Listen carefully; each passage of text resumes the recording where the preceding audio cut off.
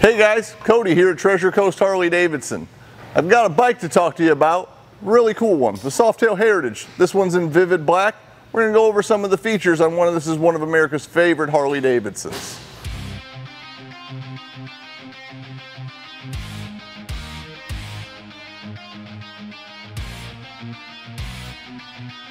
This bike's equipped with a detachable windscreen. Now, I'm not gonna try to show it to you because it's a video and we all know how that's gonna work.